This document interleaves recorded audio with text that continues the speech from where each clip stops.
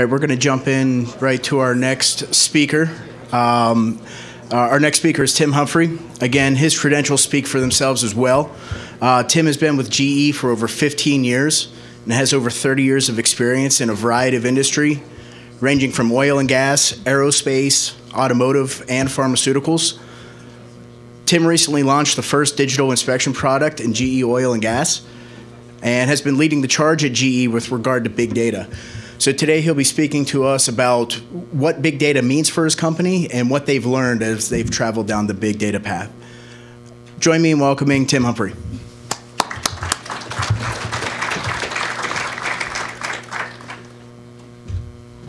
Good morning. I want to thank you for the chance to be here, and I'm really kind of honored to be here and talking about this. I've been, I wouldn't say necessarily leading the charge in big data, but trying to find ways to use it in our business. Because I can honestly tell you in GE, Jeff Immelt and Bill Rue, the two leaders of the business, are driving this transformation in our company. And so when I was asked to come here and speak today, I thought, well, how do you get in a room full of people from diverse backgrounds and diverse industries and not bore them to death with all the things that I find interesting about big data? So what I thought I would do is I would just talk to you about my journey over the last 18 months in creating a product. Oh, thank you. And launching and trying to utilize big data. So I thought I would just wind the clock back a little bit, since I said I had 30 years experience. And I'll tell you, a few years ago, and I don't know how many of you are using big data, but a few years ago I started hearing about big data, right? And there's another one. Oh, it's big data, you got to do something about big data. And interestingly, I graduated from college with an electrical engineering degree in 1987, electrical and computer engineering. And from a university in upstate New York, where my class was actually the first class in the country where every one of us went through school with a PC on our desks. So I literally have been using a PC to do my homework since I started college, which is a long time ago. And that computer did not even have a hard drive. So big data to me back then was when I got like my first 10 megabyte hard drive. And you're like, ooh, I don't have to swap disks anymore. And I thought, you know, so here I've been on this data journey my whole life. And I thought, what is big data? I mean, I use data every day. I pour through gobs of spreadsheets. I look at SAP. I look at an MRP system. We are just constantly flooded with data. So I really saw this kind of skeptically. And I said, hey, you know, big data is just some way for some consultant somewhere to brand this thing, slap a name on it, write a book, try to charge me a bunch of money. So I started to do what I do as an engineer and as a business person and as a manager. I said, well, I better figure out what this is just in case. So I started researching, and I thought I would kind of walk you through sort of what I learned. The first thing that I really got to figure out, and the final conclusion I made here is, and if all of you haven't figured this out, I hope one takeaway you'll see today is that this is significantly different. We are not talking about large file sizes sent from that person who loves to attach a huge file that clogs up your email system, and then you can't send emails until you go get yourself out of email jail. And I don't know whether all of you suffer from that, but in GE, without review, we get stuck with it all the time. And that person is like, oh, they attached them in the meeting notice, and I've got to go dig it out now. So I am talking about something radically different. And on a scale that I don't think we have even contemplated until the last few years. So I thought I'd take a moment. Let's talk a little bit, right? Maybe a little bit of data about big data and what's really changing. So in 1992, they say the world generated 100 gigabytes of data a day. And it's estimated in 2018, we're going to generate 50,000 gigabytes of data per second. And that is an astonishing number. And you just think, what are we doing with all of this? And I think Pamela, before me speaker, she did a great job of talking about some of the things they're doing. Another one that I think is staggering, and what is really the start of all of this, is that in 1960, there were only 3 billion people on Earth. And today, there are 3 billion people on the internet. And over I've read numbers that say a quarter or a third of all humanity today is connected to the internet. A quarter of all people are actually on Facebook. The other one that I think is fascinating. So I clocked this from when I graduated from college in 1987. And if you look at the total amount of data generated between 1987 and 2016, 90% of it happened in the last 2 years. And it is accelerating at a rate I think that is just unbelievable, and it just presents tons of opportunity. So I thought I'd try to get that right. So you talk about these big numbers in zettabytes of data. A zettabyte of data, they say in 2011, the world had collected and categorized 1.8 zettabytes of data. And I honestly said, well, now we're just making up stuff, right? It's a gazillion bytes a day. And so they're literally having to create new words to talk about how big this really is. So I said, well, you got to get some context here, right? I'm a physical being. I want to see it in scale and size. And in 2016, and I've yet been able to confirm this, but early in 2016, they were saying that the world would generate a zettabyte of data in that year alone. So 2016 was said to be the year of the zettabyte. So I haven't quite figured that out. I don't know if it's true yet, but I'm guessing it probably is, and we'll talk about why here as we go along. But if you were to take 2 zettabyte of data, it would fill up 58 billion 32 megabyte iPads. And if you stacked all those up, it's literally enough iPads to build the Great Wall of China at twice its height. I mean, that is just staggering. And I just think it helps to put that. I've seen another thing where it talks about making it in terms of the volume of liquid. We always seem to want to relate everything to the Great Wall of China. I think just because it's so huge and it gives us all that wow. Now, how many people in this room have actually ever been to China? Oh, quite a few. And if you've never been, I would suggest it's an amazing place to see. So where then is all of this data coming from? Oh, sorry. Okay, so a lot of the data today is really coming from people being connected to the internet. It's video streaming, video files, pictures, all the stuff that we feel like we need to share every single millisecond of our lives with our friends on Facebook and Instagram, and every other way we can kind of tell everybody what we're doing every second, and tweeting and yelping. And so a lot of that, all that data is really, most of the data is coming from people. But what we think about at GE, and what we're thinking about, I think, in general in industry and business, is the Internet of Things. And how many people have actually heard of the Internet of Things? Okay, this is an abnormally educated room or informed room, because statistics I've read said only 87% of people actually have really ever heard of it. So I assume, since this is a data conference, most of you have, but if you think about who hasn't, there's a lot of people out there that are still trying to figure out what this actually is about. So just some statistics here about the Internet of Things, and I'll give you some other details here, why I think this is happening, the opportunities this presents. It's estimated by 2020 there will be somewhere between 50 and 200 billion devices connected to the internet.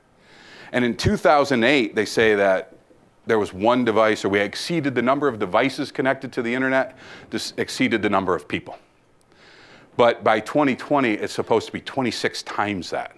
So we are connecting things to the internet together and collecting data in ways that I don't think anyone ever anticipated or expected. So, I mean, you can read some of the statistics, but we at GE, we believe that this is $10 to $15 trillion worth of GDP by 2020. Maybe a little bit past that, and that there'll be, by 2020, $1.7 trillion of spending on the Internet of Things. So it's certainly an opportunity, and the value there is not in the connection of things, it is what you can learn from those things. So, so let's talk a little bit about the Internet of Things, because we are investing here, we're thinking about this, and I see this happening everywhere.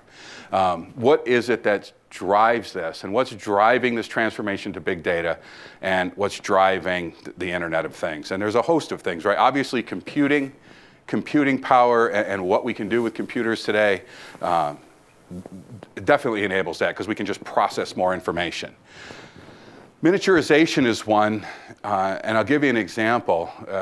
I spent a lot of years in GE Aviation, and anytime you want to put anything on a jet engine, it's worse than an act of Congress. It's huge. You can't add an ounce to an airplane easily. Every ounce counts, even when they talk about how much the paint weighs on an airplane. So when we want to add things to an engine, it's huge. The GE NX engine has between 250 and 300 sensors on it. And that engine in a 12-hour flight can generate around 10 terabytes of data. But with the changes and the advancements that have been going on, Pratt & Whitney actually built an engine over the last few years called the geared turbofan. That engine has 5,000 sensors on it. And it generates 800 terabytes of data in a 12-hour flight. Put 2 of those on every airplane. The backlog of that engine is 7,000 engines. And they will generate zettabytes of data on their own with that one engine. That's one engine from one company out of GE, Rolls-Royce, and the amount of data they're collecting. Now, the only way to do that, and the only thing that makes things like that possible is miniaturization of sensors and the ability to put them, an innovation in sensing technology enables us to put sensors on things that you hadn't been able to do before, connect them. You got to get rid of wires, so wireless technology is critical. Cloud computing is essential. Robotics, so that we're actually doing things with machines and then we can monitor everything that machine does. And I'll give you another interesting statistic I just learned. I've learned over like the last 10 years, the cost, and we talk about automation and you hear about automation all the time, but the cost of robotics and the deployment of robotics in the last 10 years has dropped by 50%, where the cost of labor has increased 80%. So it's easy to see why automation becomes a solution. It's just the cost is getting less and the cost of labor is more. It becomes just economics. So connectivity, obviously, I mentioned is one. The economics of this certainly drive it. The opportunity is huge. The thing we talk about, and I'll hit here next, is about productivity. People in general, I think, are driving this. There's this desire to consume more data. Everyone today is far more capable being connected. So I think we've just gotten to that point where we want to be able to grab our phone or grab whatever iPad tool we use and instantly see that thing. So we want that kind of connectivity. So I think the demand for it is there. And then I think just wireless technology in general. We can connect everything wirelessly in Bluetooth. And there's so many wireless protocols with Zigbee and 6LoWPAN and Wi-Fi. The ability to connect things is really significant here. And it just keeps driving this forward. So then I said, OK, well, that's all interesting stuff. And there's lots of data. I get it. It's huge. I get it. But what does that really mean, right? Because I'm a business person, and we run a company, and we care about this because we want to obviously find the value in it. So the value, just potential impacts that have been studied and analyzed. In aerospace, it's estimated just 1 or 2% of productivity gain could be worth almost over $600 billion. And in automotive, it's estimated to be about $700 billion. And electricity, they say, with better efficiency, distribution management, $1.3 trillion. Healthcare, just improving a little bit, and listening to her this morning, I think it's probably bigger than this. But certain efficiencies that we think about in terms of operating the hospital, $400 billion. So the opportunity is huge, right? And you obviously can't get to a $200 billion thing overnight, but it's there and it's real, and all of the analytics of simple analytics of productivity would tell you these numbers are real. But the other thing is that I think is really significant. Only 0.5% of all the data generated today is actually truly used and analyzed. So we're sitting on a gold mine. This is like mining, you know, you're digging for ore here, and you got to go through a lot of dirt to get to that stuff, but we are truly sitting on a gold mine of data in the world today, and we're producing more of it. 75% of all companies today say they know that this is an opportunity and a need, and that they have to act on it. But Accenture estimates that only 85% of any company has actually started to realize the value of it.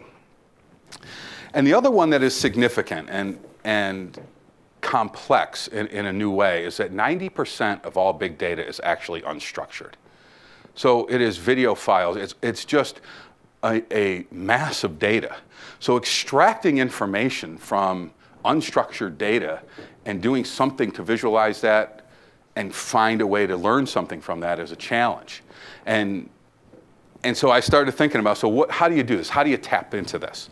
So, well, sorry, one more point. Productivity. What we talk about in GE is productivity. We want to be more productive ourselves, and we want to help our customers be more productive.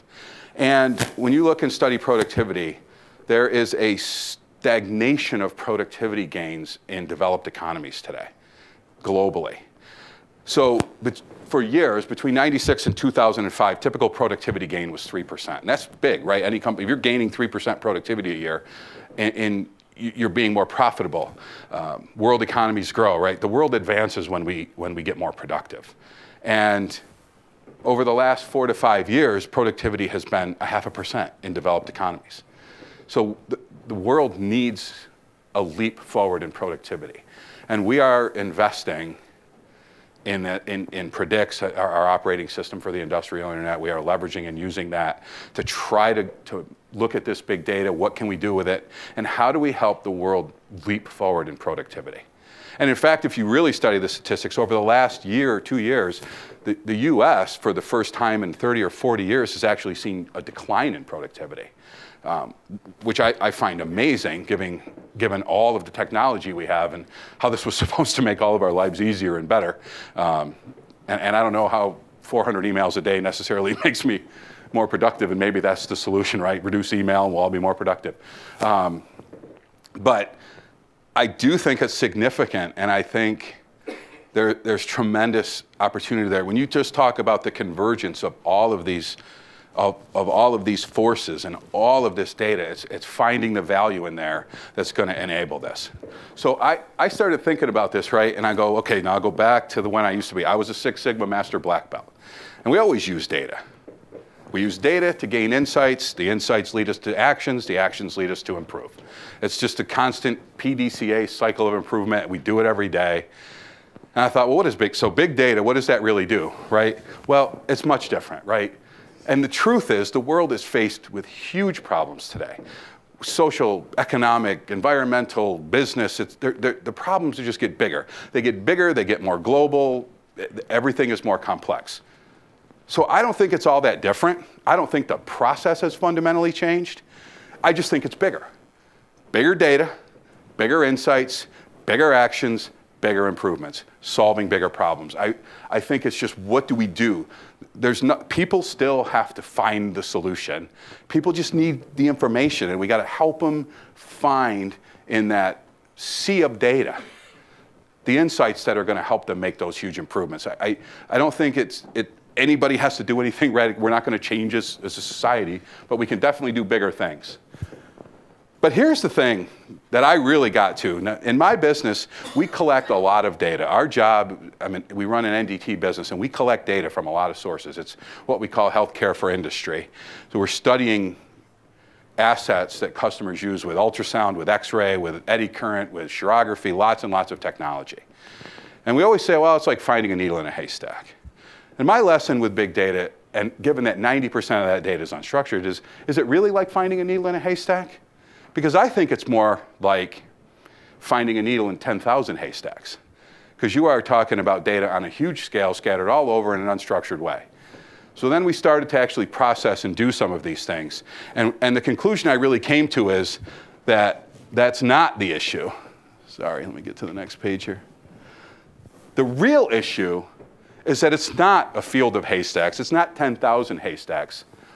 And we always talk about comparing apples and oranges, but that's exactly what we're doing.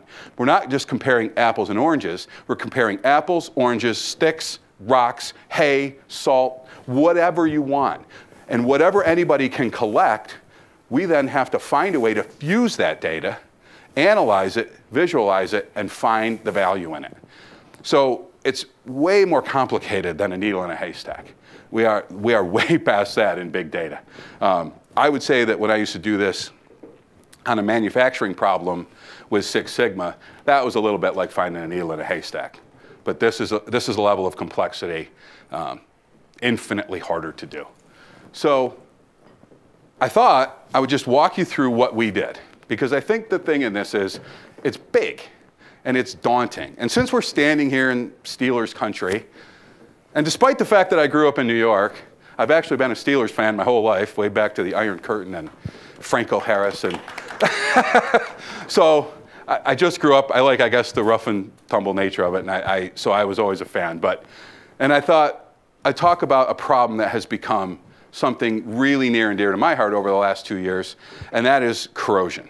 And And we'll talk about another Pennsylvania native and Ben Franklin, right? Ben Franklin said one time that nothing is sure in life but death and taxes. And as I started to study the problem of corrosion, fundamentally corrosion is simply the interaction of metal with the external environment that creates a chemical reaction and the material decays. So I think you can add a third thing to Ben Franklin's list, and that is metal corrodes. It cannot be stopped. There are three ways you attack it. You either eliminate it, you find ways to mitigate it, and you measure, monitor, and help customers manage it. That's it. So metal is going to corrode, and here we are in the Steel City, and you know what? You put stuff all over the world, no matter what you do, it's going to rot. Now, do we really care about that? Sure, my car rusts, this, that. We've recently heard of incidents in like Flint, Michigan, where the water pipes corroded and there was lead, and people, guys, think it's horrible, right? So corrosion can be a huge problem. And you hear about a pipeline leak where thousands of gallons of oil spilled, or a refinery blew up, or a tank exploded. You know, the NDT industry was actually invented to monitor assets where there's high consequence of failure. And high consequence of failure means to us human loss of life, major environmental damage, or huge economic loss. So anything like a jet engine or an oil pipeline or a refinery and any type of critical asset that needs to be monitored. And when you look at the impact of corrosion and the cost of corrosion, whether it's a spill or any other thing, it's $2.2 trillion globally. 3.5% of global GDP is driven by corrosion. So, and you know, at GE, we like to say we like to take on the world's toughest challenges, and this is clearly one of them. So it feels pretty daunting and pretty big. And I mean, it's a huge problem, and there's lots of complexity and a million ways to solve it. So we said, well, let's just pick one thing. How do you get started with data? We took one product. One of the products we make is a thickness gauge. And people go out and collect, literally at a refinery, hundreds of thousands of measurements manually every year. Over 95% of all thickness measurement done on pipes in refineries today is done manually. So we developed a product with a new technology, started with the sensor, and said, well, we want to install those all the time so nobody needs to be running around collecting 100,000 points of data and manually collecting it. And by the way, today, almost all of that data is actually still recorded on paper. So if you think the digital transformation has happened, you can think again, there is paper everywhere. And they literally have to go pull files to look at the history of what happened. They can't do really any analytics with it. So our first step was, let's convert internal general corrosion to a continuously monitored sensor so that we can tell customers how fast that pipe wall is eroding. That's it. Wirelessly transmit that data back through the cloud into a Predix-generated app and provide them services, monitoring services, and all of that. That's it. That's the product. One type of corrosion, one sensor. Let's get started. And that was it. We picked a point and began. And the demand for this has been unbelievable. And we've already found examples just in the first 6 months that we've been in the market with this, that customers have been able to extend assets for 3 months, 4 months, because now they know exactly how thick that thing is at any point in time. They can make process adjustments and say, well, let's run something different or do something different to help extend the life of that till we get to an outage in our facility. So this is not just about the criticality. We've now been able to fuse that with process data and help customers advance. So it's a really exciting product, and it was just interesting for us because we said, well, we didn't know how to begin, and how do you do a digital transformation? Well, we said, you know, we just got to pick one product and let's go drive it. So I would just tell you what we did and where we've been going is we started collecting data and we just started learning. The next thing, I just think, so then we've got to there, right? Now what I've learned as I've gone through this and as we launched it is big data presents a whole new host of problems. Storage of that data, management of it, communication of it. Security is one that constantly comes up. We started pushing this data to the cloud, and we didn't even give customers an option. We just said, it's a cloud solution. And I think the cloud has tremendous value. And I don't know how many of you agree or disagree or find it valuable, but for us, I think from an operating perspective for customers, the cloud is incredibly valuable because your software is always there, always live, up to date, and you don't have to try to maintain software versions on 10,000 computers. It's just everybody has access to the most current thing all the time. So we went to that way, and it's been a struggle for customers because they're not used to that. The other thing we did was we converted it to a data ingestion-based model, a consumption-based model. So we stopped selling customers hardware and we started selling them what we believe is really valuable. We started selling them the data. But that's a challenge. It's a conversion from a capital expenditure model to an operating expense model, which is hard for customers to all take. It gives you this kind of ongoing revenue stream. It's good for us. I think actually it's cost-wise probably cheaper for them in the end, but it's a conversion and it's a way of thinking they need to change. Passing data through the cloud and the absolute fear of hacking. I mean, we've spent the last several months listening about hacking, so obviously hacking is on everybody's mind, but it's real and it's a problem. And you know, we're investing a ton in trying to help solve the hacking issues and data security issues. And for our product, we said, you know, it's pretty innocuous data. It's thickness data. You're not moving anything, right? It's pretty safe. Let's get customers comfortable with something that we can convert that way, that isn't terrifying. Like, you know, I don't need a valve actuating because someone hacked in. I can't. That's scary, and it is. So we said, let's validate security with a product that can't really do any damage. The other one, and I think panel this morning showed exactly what I was talking about here, in that when we started analyzing all this data and when we look at it in aggregate and when you put it together, the whole new way of looking at it, when you measure everything and track everything and you have temperature data and position data, when you all what she was showing this morning is exactly why big data is incredibly valuable. You find and see things that there's no other way to see. You can't do it on paper, and you can try to talk to people. And you know, I've actually learned when you actually talk to people, some of the insights you see in big data are there. And they say it, but we don't always really register it. But the data does validate it, and sometimes it opens your eyes and you just go, what's going on there? And it's amazing. So the visualizations and the analytics, I think, is the next wave of innovation and transformation that's coming. And I don't know where it's going to go, but it's exciting to see what it's already been doing. And when you start to try to fuse all different forms and types of data, how you manage it and analyze that is hard. So that's what we're trying to do, is create a set of tools on a product that will help customers and companies from any industry be able to do that. So just a few things, kind of my lessons learned, right? Big data, it is here to stay. And it is, I would tell you it's emerging today. We talk about it like it happened, but when you really look at what's going on, this has not happened. We're collecting it, but we don't know how to use it. We're barely using any of it. We haven't figured out entirely how to unlock the value of it, but it is definitely real. And it is definitely an opportunity, and I think any business has to be looking at it. I also think it's daunting and huge, and you don't know all the answers, and you're not going to, so start somewhere. There's just opportunity everywhere. One big lesson I had on this one as well, I would tell you, you cannot do this alone. It's too complicated, and there's just too many moving pieces. There's too much stuff to figure out. You have to ask for help. You got to have partners. You got to collaborate. You got to get into stuff like open innovation and let other people help you, because it's just, there's no way. I just don't think any one company can do this alone. So find the people that can partner with you. And I think if you look, you know, this is culturally, I'll just kind of talk a little bit about GE here. Culturally, we are a company that always wants to do everything ourselves. We have a huge not invented here thing. And it is hard to overcome that. And you can see this being driven at the very top layers of the company. We are just looking for where we can partner, collaborate, pull people into this, build an ecosystem, not try to build our own solution. And it's a different way of thinking, and it's hard. And if we're an engineering company, we're an operating company, you know, we're proud, and we like to say, hey, we invented this thing. And we're having to let go of some really long-held beliefs.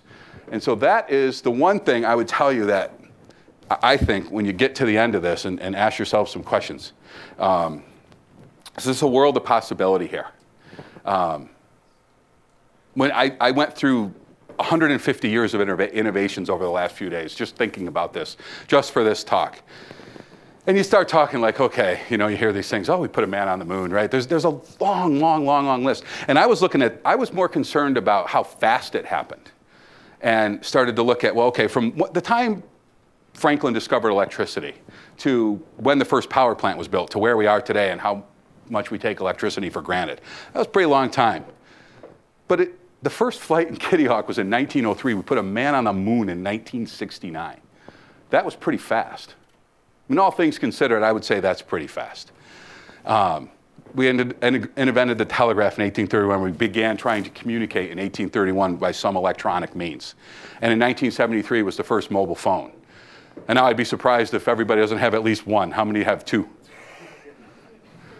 That's fewer than I thought. So what I say, right, I look at this and I'm like, what do people always say? We put a man on the moon and we accomplished all we've done as humanity with less computing power than you have in your hand today. And now we have massive amounts of data, and we're figuring out new and better ways to do things. I don't think that we have ever stood at the edge of a time in history when there was more possibility and more potential and more things that we're going to be able to do. And I think it's rare in this world to be at a point like this. This is really, to me, a point that we are going to look back in 50 years, some of you. I'm not sure where I'll be looking from, but hopefully somewhere, and say, wow, I cannot believe the problems we were able to solve based on the data that we now have. And I think that's significant. So I can try, and I said I can take some questions, but I think what I've learned in big data is I always seem to end up with more questions. It's like ripping into an old house. Every time I started doing something, I'm like, wow, there's 5 more problems I need to solve and 5 more things I need to figure out. So I tend to end up with more questions than answers, but I would give you some questions and think about this, right? What really truly is changing in your industry? Where's your industry going to be 10 years from now because of digital and big data? And I would ask you, where is your industry on the digital journey, right? A lot of this has been, I mean, we certainly have learned how to shop better and easier, and we can just get stuff to our house all the time. That's great, but it's going to change industry in even bigger ways than it has changed our personal lives. And then I would ask, where are you? You should ask yourselves, where are you on this digital journey? And where are you in relation to the industry? And you really have to be honest, because you could fool yourself, and it's moving so fast. If you think you're ahead, you're not going to be ahead for long, and if you stand still, you're really going to get behind. But I also think you got to look at the potential. You know, I talk about this a lot, right? And as I run a business, people always want to come to me and they talk to me about my competitor. Oh, Olympus, our competitor, our competitor, our competitor. I don't think it's your main competitor that's the one that's going to knock you out of business unless you really blow it. You know how to compete with your competitor. But what you don't know who to compete with is the person that shows up out of nowhere with a whole new way of doing it that absolutely makes you obsolete. So you've got to look at threats way outside of where you're normally thinking today, because someone's going to make you irrelevant, and they're going to do it with data. And I also think you got to look at the organization. Are we structured for this? Do we have the skill sets for this? Do we have the capabilities and capacities we need? She was talking this morning about data scientists. I mean, right? Who would have ever thought that'd be one of the most important people in the company, right?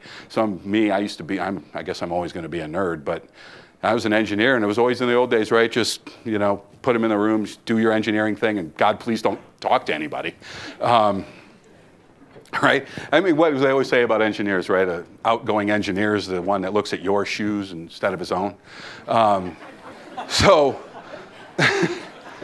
I think today, right, here's these poor little nerdy data scientists that now have to sit out there and actually drive companies forward and do something interesting with all this data. It's amazing how this is changing the world. And I would just say, look, what's your first step, right? Ask yourselves, where can we begin and where can we get started? So thank you very much for your attention.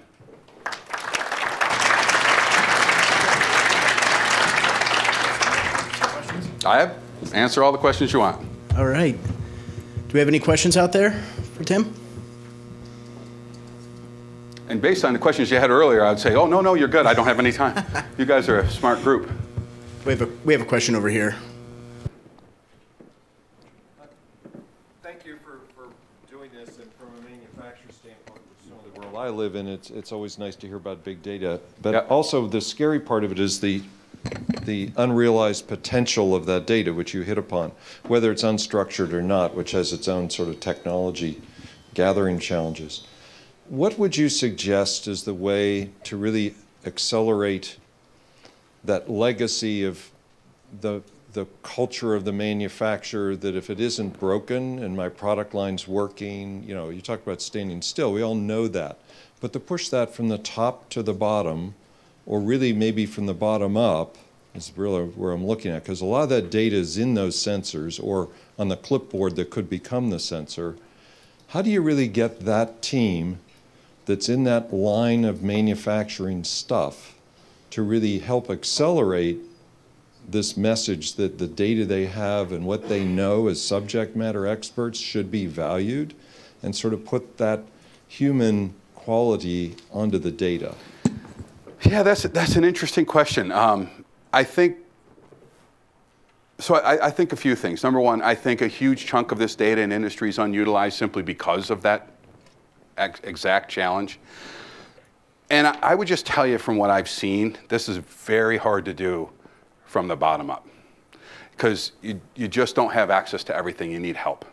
I think there has to be a desire at the top to say we are going to make a digital transformation. We are going to find a way to value data. And it's got to be an initiative that people from the top believe in, ask. I mean, if you go back to the fundamental belief that people, you know, what gets measured gets done. Are we measuring the value of how we're working with data? Are we measuring data? So, for example, like when we've looked at some, and I've been out and done some work helping people, I think some of this is showing them what's possible. So if we were able to make X% improvement, what would it take? And you just got to start analyzing the data. But I think that's a really hard thing to do, you know, at the production line. It has to be, to me, the plant wants to make a transformation. And the leader of that plant or that business. So I drive this in my business and try to find two things. How do I help my customers, and how do I improve my business? And how do we use data to do that? But I think, to me, it works, at least in my business, because I push it and I expect it.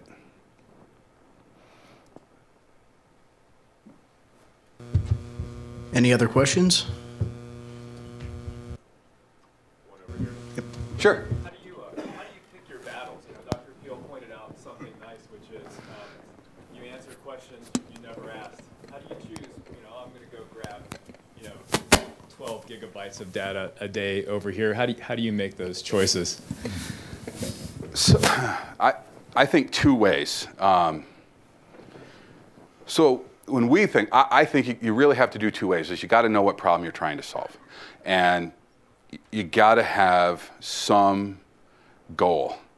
And you know, one of the things I had here written up here at some point, I said, I didn't say it, but you know, she said this: you don't know what you don't know, right? You don't know what you don't know. We always say that. I think you just have to let the data take you on the journey. So you're going to see something, and you're going to go, what is that? And what is that telling me?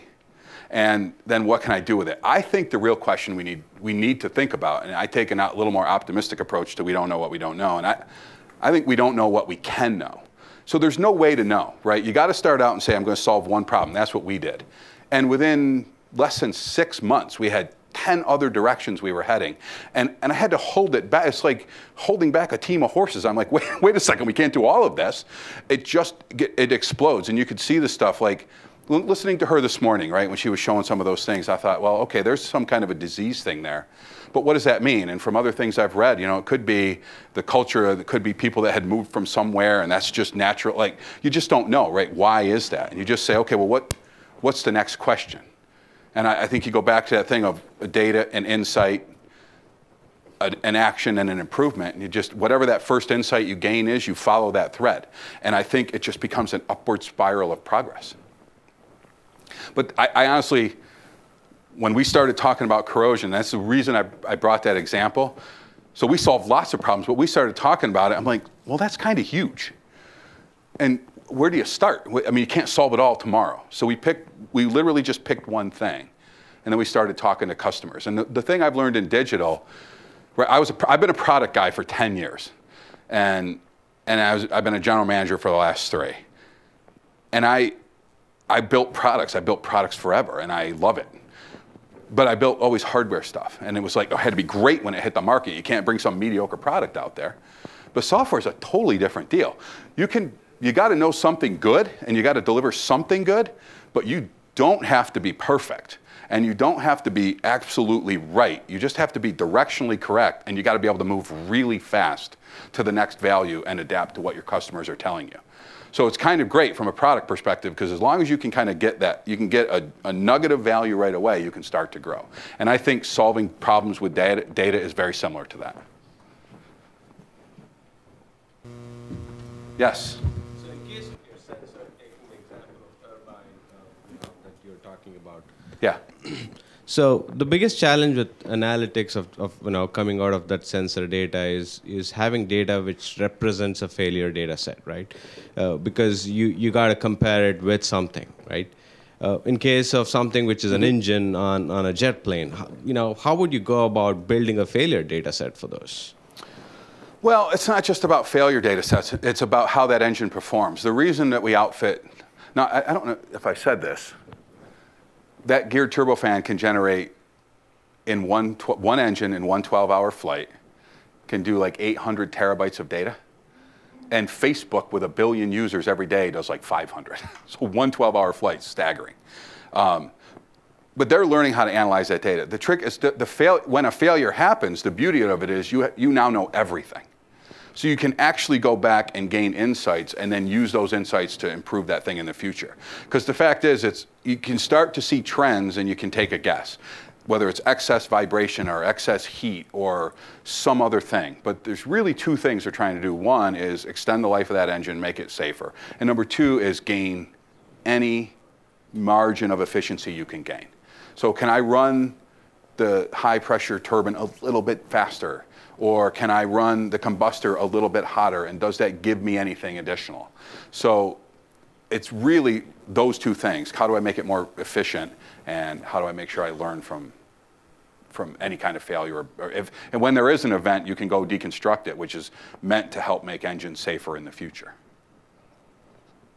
But to be honest, I know how we look at some things, and we pile that data and you slice and dice, We do a lot of different visualizations and correlations and all of that. What they're doing, I don't know. They took a big bet on data there, and it's a huge, huge amount of data. So I'm sure they're having to innovate how they actually analyze it. Yes? Just a simple question. Relative to the amount of questions that you continue to answer based off of the insights you gain from interrogating the data, how many of those lead to nowhere that give you that insight into the one or two things that end up being your biggest innovations? I don't know. That's a good question. What I would tell you is I think it's a little bit like drilling for oil. You drill a lot of holes before you find any. But when you find it, it's pretty valuable. So, I mean, we've looked at a lot of things. In fact, like in NDT, for example, and this is one of the reasons I think there's some opportunity here. So, I don't know an exact statistic, but we inspect things to see if something is wrong, whether there's a flaw in a pipe, and you can inspect it a whole bunch of ways. The real desire is that you don't find anything. So probably 95% of everything we do results in nothing. But the one time you find something, it's insanely valuable. So I think you just keep mining. And the beauty of it is, it's kind of free. I mean, yeah, you're spending some time, but once you have all that data captured, the ability to just keep grinding through different analytics and combinations and permutations and what is this telling me, and can I learn anything, it's nice. It's like digital pictures, Do you remember the old days? Anybody besides me? When you actually used to have to take a picture and you were like all sensitive, like, oh my God, I only got 3 left, and I gotta be really careful. I don't want to waste any. And now we just take them like crazy because they're free. And I think data is a little bit like digital images. You can just take as many as you want, and hopefully you snap the good one.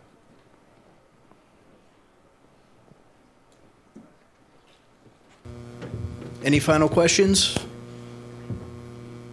All right, well, thank you again. Excellent presentation. Thank you. Thank you.